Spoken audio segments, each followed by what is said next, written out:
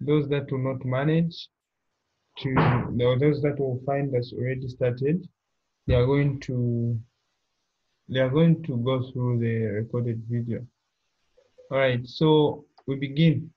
So the first question here is telling us to find the kind of roots that this equation has. So how do you do, or how do you answer such a question? So to test, or to rather to know what kind of roots the given equation has, you need to use the discriminant. You test the discriminant. So our discriminant, we know to say the discriminant is given by b squared minus 4ac. So the discriminant here is equal to our b, we're getting -3. This is our b because our a is 5, b -3, and then c is 1. So we get our b, which is -3, and then we square it minus 4. My a there is 5, and then c is 1. So the discriminant is now going to be equal to, this will be 9. 3 squared is 9 minus 4 times 5, that's 20 minus 1. It will give me, it will still give me 20. So I mean the discriminant here is equal to 9 minus 20 will get -11.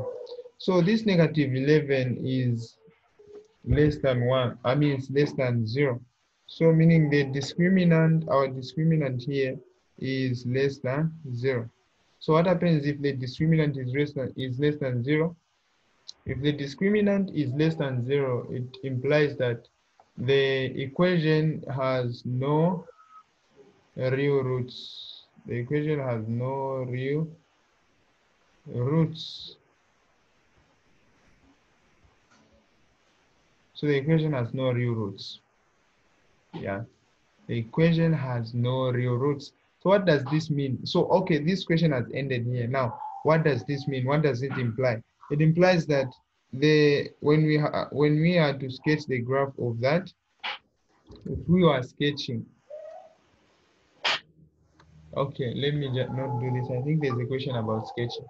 So the question has ended here saying, so our conclusion is that the graph, I mean the given function, their quadratic function, has no real roots. Yeah. So let's quickly look at the second equation. For what values of p does the equation x squared plus px plus 9 is equal to 0 have two real roots? So if we are talking about or an equation having two real roots, it was simply talking about the real roots. Yeah, it has even told us to say it has two real roots. Yeah, it has two real roots, meaning what we're simply talking about two distinct roots, meaning our discriminant is greater than 0. So if our discriminant is greater than 0, then it is going to have this condition being satisfied. So meaning our b squared minus 4ac is greater than 0. So when we take this 4ac to the other side of the equal sign, we have b squared is greater than 4ac. So b squared, my b there is p. So my p, so where there is b, I'm putting p squared, and then it's going to be greater than 4, where there's a, the a meaning the coefficient of x squared there is just 1. And then what is my c? My c is 9. So here p squared is greater than 4 times 9. So 4 times 9 there will be 36. 4 times 9 will be 36. And then here you can take this 36 to the other side of the equal sign there. So if there is an equal sign here, it would have just been direct, where you just say it's equal to that and that, you solve it like that. But since there's no equal sign, there's greater than symbol here. So you say p squared minus 36 is greater than 0. So when you look at this, we can split that. This is the difference of two squares. So we can write it this way: minus 6 squared is greater than 0. So this can also be written as p plus 6 and p minus 6 is greater than 0. So p plus 6, when you equate it to 0, you are going to have your p to be equal to negative 6. Then p minus 6, when you equate it to 0, you're going to have your p is equal to positive 6. So to find the range of values of p, you draw the number line. Then you draw the number line and then you put your critical points. So this negative 6 and this positive 6, they are called critical points. So you put your first negative 6 there, then you put your positive 6 there. So all these numbers this side are p greater than 6. These numbers this side are p less than negative 6. And then these numbers in between are between negative 6 and 6. So now how do you test this? You take any number that is less than negative 6, maybe negative 7. We put negative 7 on p here. Negative 7 plus 6, negative 7 plus 6, you get negative 1. So we are going to have our negative there. And then negative 7 minus 6, you get negative 7 minus 6, you get negative 13, which is also a negative number. So negative times negative there, you get a positive number. We come in between here. We can get any number between negative 6 and 6. We can even get 0. So we put 0 at p there. 0 plus 6, we get positive 6. So what to put here is just positive. Then 0 minus 6 is negative 6. So you just put a negative there.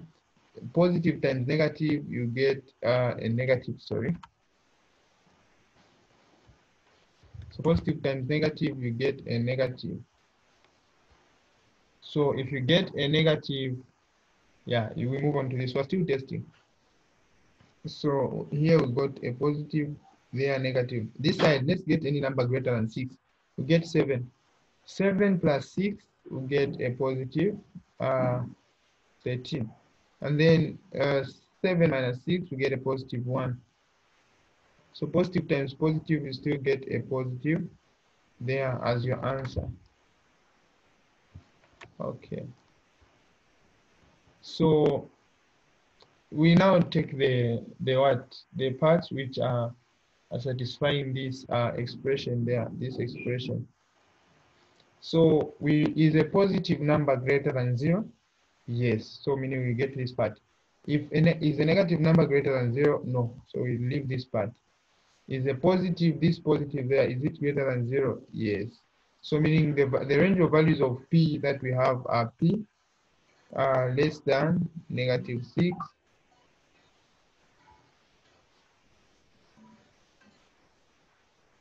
okay, p is less than negative 6 and p is less than negative 6 and p is greater than 6. So these are the values, or these are the ranges of values of p that were needed for us to do what? For us to have real roots there. All right, let's see what follows. All right, there's an exercise at the end of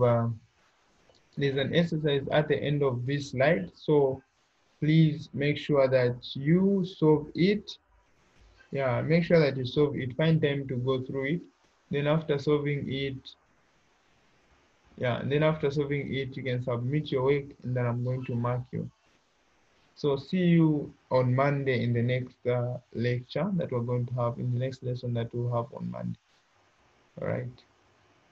So I'm going to post the slides and the videos on WhatsApp.